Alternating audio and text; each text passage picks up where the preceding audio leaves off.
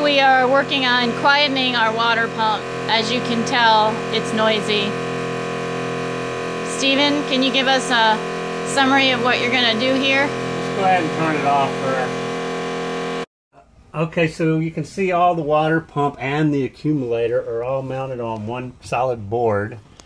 And that board is mounted directly onto the fiberglass. And of course, when the pump goes, being a loud diaphragm pump, it's going to shatter and reverberate through the whole boat because it's directly onto that fiberglass hull. So you can see I've already unscrewed the plate, and if you'll look, I'm going to remove it.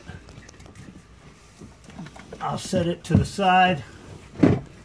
We've measured that plate, and we're going to cut and put this large piece of rubber behind it. So hopefully putting this rubber between the back plate of that pump system and the fiberglass hull is going to shut down on some of that noise. We'll see shortly. So here's the rubber mat that we purchased, and it's going behind the board.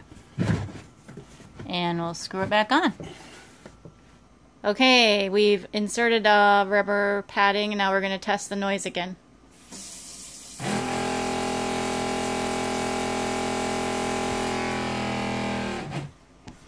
The cushion that goes in front of it as well. Alright, here we are at the end of our project. We've installed the rubber.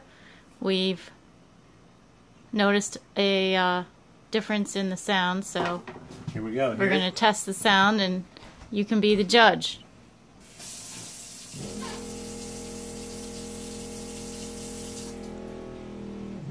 That's a lot different. We think it is a noticeable improvement.